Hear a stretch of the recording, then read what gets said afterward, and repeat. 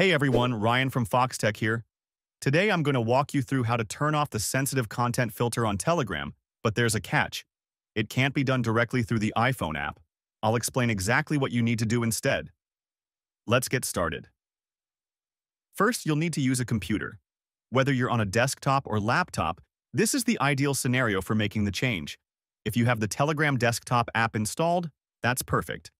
But if not, you can also do this by logging in through a web browser like Safari or Chrome. Once you're logged into your Telegram account, the process is pretty simple. Go ahead and open the Telegram desktop app or the browser version. From there, navigate to Settings, and then look for Privacy and Security.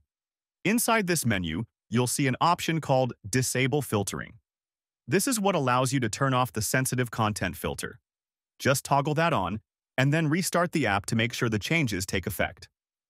Now, once you've done this on your desktop, these settings will automatically carry over to your iPhone. Since you're using the same Telegram account, the new setting will apply across all your devices, including your iPhone. That's it. You're now able to view content without restrictions on your iPhone. But remember, you'll always need to adjust this from the desktop version of Telegram. Thanks for watching. If this helped you out, make sure to like the video and subscribe for more useful tips. See you later.